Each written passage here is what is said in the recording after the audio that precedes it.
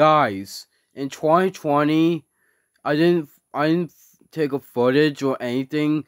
My second disco dancing Wubbzy when it worked in 2020, when sound worked in 2020 or 2019, whatever. My disco dancer Wubbzy had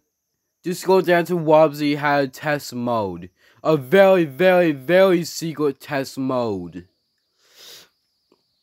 I'm not joking. I'm not kidding. This is not a joke. It's not me lying. It's not.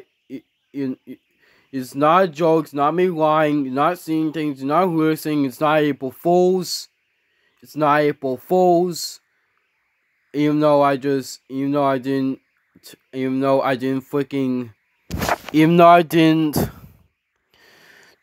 do footage on my second digital dancing Wubbzy on test mode, but when you take it apart and remove one of the wires from the contacts and remove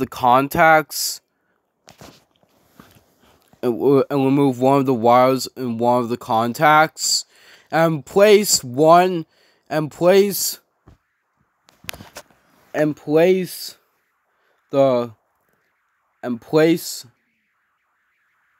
keep placing the wire from into the contact and